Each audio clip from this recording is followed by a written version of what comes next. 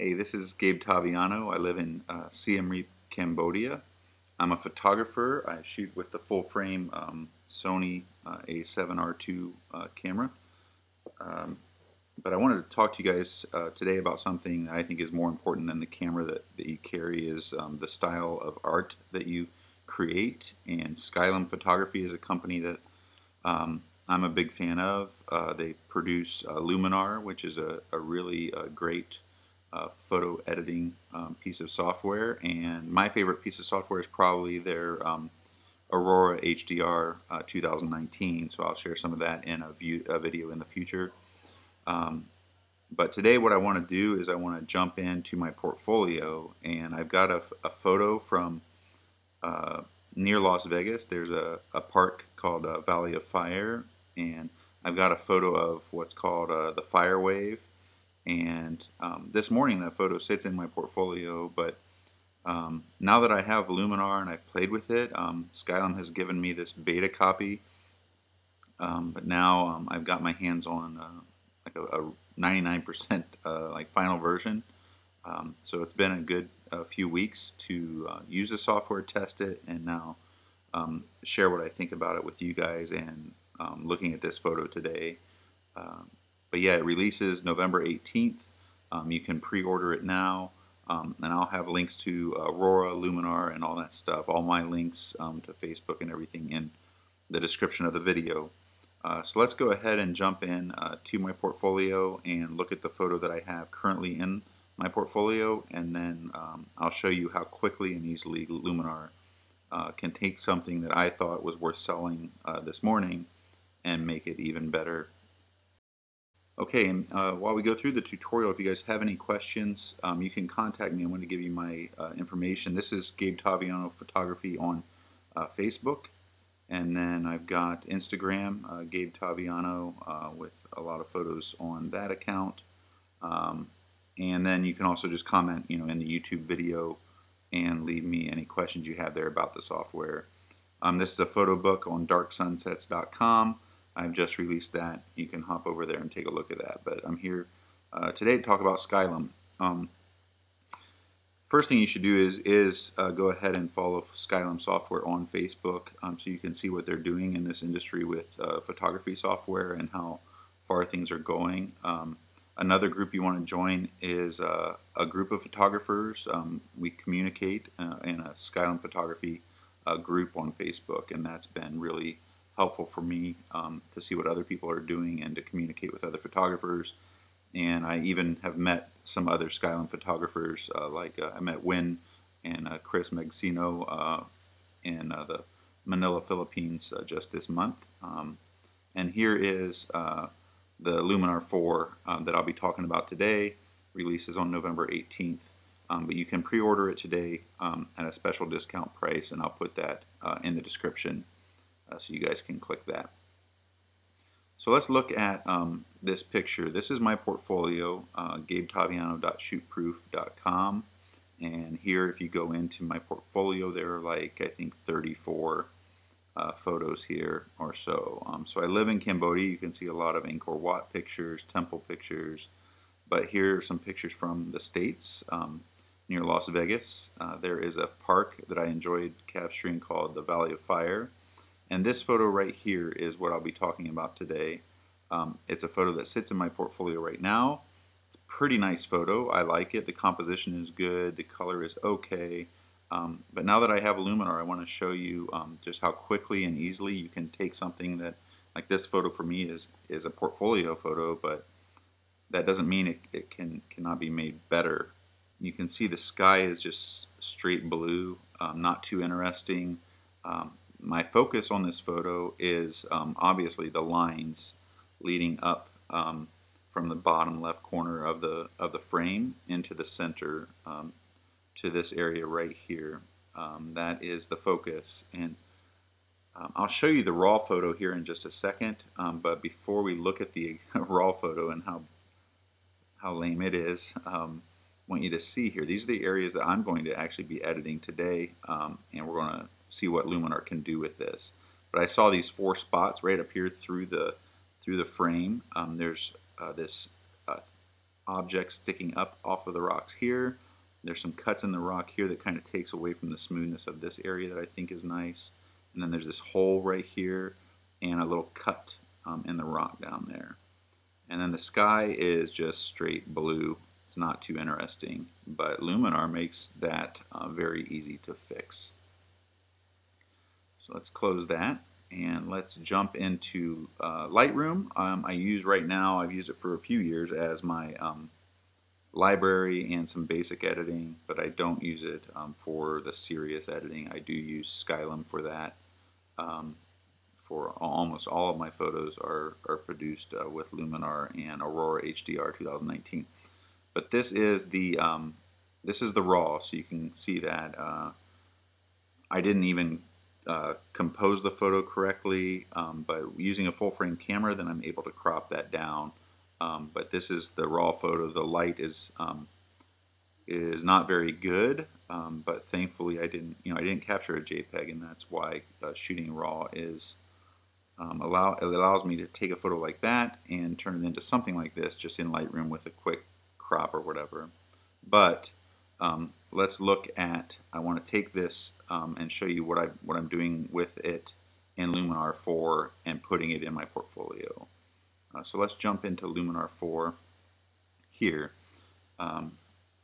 So I've got down here, let me change this to the Essentials looks down here, but we'll talk about this interface, and this is something that I really like, and I think it's what sets Luminar ahead of all the other pieces of software and all the other competitors, is the user interface.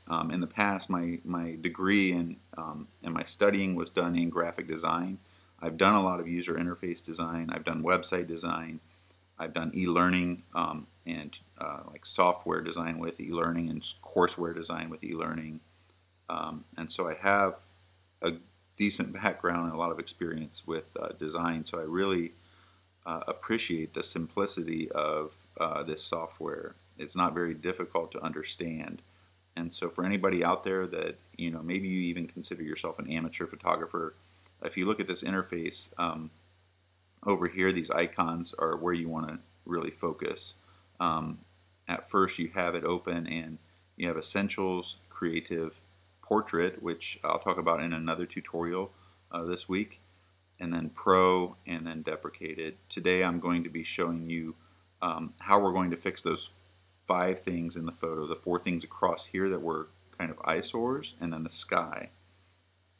But you can all, if you're familiar with editing software, a lot of editing software includes layers, and that's what we'll be using today is the layer option up here. Then clone and stamp and erase and cropping.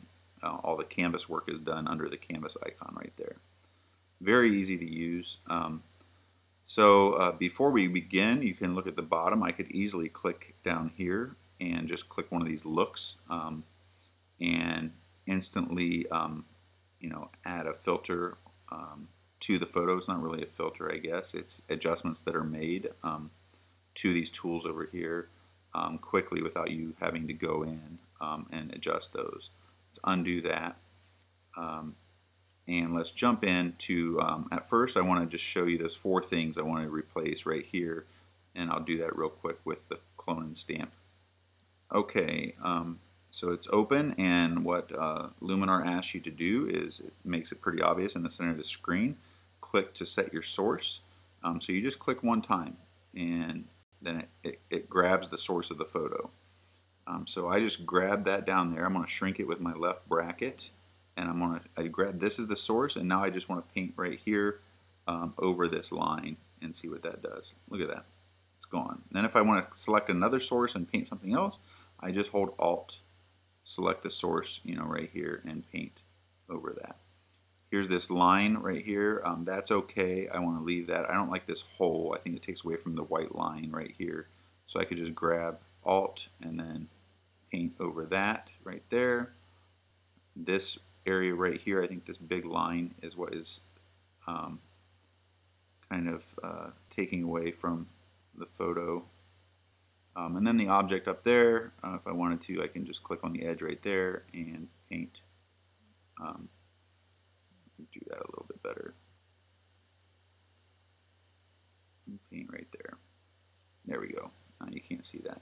So I think this picture, there's one more, sorry, just saw that. And this is one thing I think, as a photographer, you want to look at your photo and decide how do you want it to display to the viewer. So for me, I take the time to look through the photo and see, okay, what do I not like, and what do I need to remove, what do I need to add. And so a lot of times, stuff like this, now I'm looking here, I maybe want to remove that. So what makes it, more pleasing to look at? What, is distracting? And so there, I can remove those 4 or 5 things quickly with the clone and stamp inside of Luminar, and then just click done. Okay, so now I want to get into 2 areas of the photo, and then I'll be finished. And I'll just show you how quickly this is. The sky. Let's go ahead and work on the sky. We can jump over to the creative section over here and click on AI sky replacement. And Luminar gives you 24 or so skies that are images. And then you can load your own custom sky down here, which is what I'm going to be providing a lot of skies that you guys can use in the future. I'm collecting quite a few of those, so I'll make those available soon, but I'll click Blue Sky 2. And there you see, I didn't have to do any masking at all. I didn't have to cut the ridge of the mountain. I didn't have to do any selection, and I can easily work with this sky photo now. And the horizon position is, I think, the most important thing here, because you can move it down and move it up. And the more I move it up, now you can see there goes the horizon, the bottom edge of that sky photo. So you want to bring that down and line it up to where you think it looks best, but you at least want it to bleed right behind your object, which is the mountains here.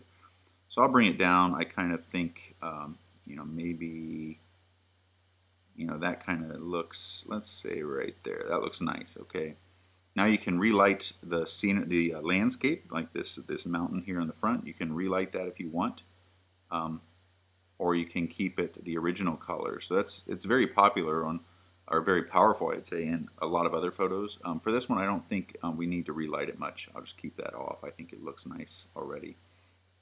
Then you can go into the advanced settings of the sky replacement, flip the sky back and forth if you want to see what that looks like.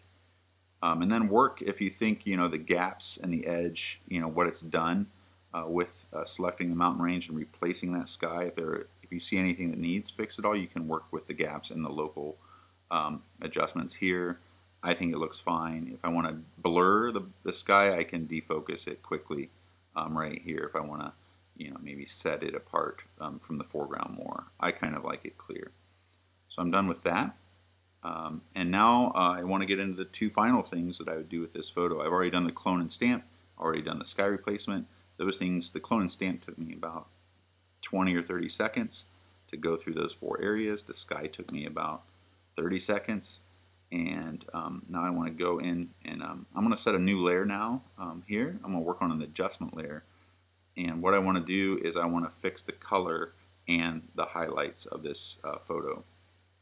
So I'm going to go into Essentials now and work in AI Enhance, is artificial intelligence in the photo that Luminar provides. I really like what it does if you look at the details. I don't want to go too strong on it.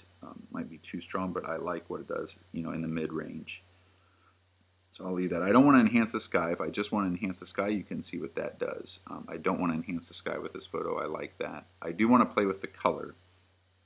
And so here, you see there's orange and red in the rocks, and there's blue in the sky. And so I can go here and increase the vibrance, a little bit to the whole photo if I want. Then if I want to go down into advanced settings, here's orange, here's red, and here is blue over here. So I would take the orange and maybe bump up the saturation a little bit on that, but play with the luminance of just that orange color to see how do I think the luminance works best with the light and with the sky that I have in the photo now. I kind of like that. Just add a few red. I want to see. I like the red in the photo. I don't want it to be too strong, but I could play with the reds that are in the rock as well. And then blue is where I want to make, I think, the most changes. I want to really increase the saturation of the sky, probably around 15, and play with that luminance to let it pop. Maybe +4, +5. And there you can look and see, already the changes that have been made. If you want to preview this, the changes that you've been made compared to the original when you first brought it into the software, you can click the eyeball up here at the top and quickly look at the before photo and the after photo. Or you can click this before and after and do a slider here and compare. So you'll see these cuts, this object up here, and then this hole right here, and then down here were the cuts. So you can see those, and then you can see the sky. What do you think? So AI enhance, the colors and the sky replacement, and then one last thing. I want to turn that off. When I look at this photo, I see that there are a lot of details in the whites over here on the left, but once it gets over in this area of the photo, the rock, those details are lost. It's kind of more bland. The white is kind of washed out, and so I want to bring in some of the details, and I'm going to do that with another adjustment layer here. So I'll add an adjustment layer, and I want to work on the contrast here. I want to go into the Pro area, and this is a tool that I really like a lot in Luminar 4. I'm using it almost in every photo, and that's called Advanced Contrast. And I want to play with the highlights, the contrast in the highlights, because this is where over here there's a lot of highlights, and I kind of want to bring those down and add some contrast to that. And then I can play with the balance. Do I want darker contrast or going back to the brighter contrast? Obviously I want to go to darker, and I think that works great. Then you can also play around with midtones or shadows down here. So shadows, I might be able to pop out some there as well. Now you can see it's kind of made the whole photo look not so pleasing. So I just want to make this applicable to this area of the whites here on the right side and not the whole photo. So I'm going to brush that and edit the mask of just this advanced contrast. You can see up here you can paint or erase. So I'm going to paint in just these adjustments to this area right here. So now you can see a lot of contrast coming into this area of the photo, and that area is looking a lot better. And that's it. I'm pretty happy with the photo. I just spent about 3 or 4 minutes actually editing the photo, with my hands on the mouse and using the tools. But I'm pretty happy with what I was able to do with Luminar very quickly. And I think you guys, can see for yourself why this software is worth picking up. And I'll be back with another tutorial to show you even how I edit other photos. But I'm going to go ahead and press apply, send this photo back into Lightroom, to keep it in my library there. But Luminar 4 is a standalone application. You don't have to use Lightroom anymore. You can actually keep all your photos in a library inside of Lightroom 4. You can see that up here. But I am using the edit section of the software and editing the photo, and then I could keep it in my library in Luminar, which is something I might do this year. I'm trying to move away from Lightroom entirely, and Luminar. I know with editing right now, Luminar is much more easier and simpler for me to use, and I get better results. And I might use it as a library in the near future. So thank you guys for checking this out. I'll go ahead and dump this picture back into my portfolio and publish it online and see what everybody thinks. But let me know if you have any questions. Thank you, Skylum, for allowing me to use the software, and I'll be back with another tutorial in the future.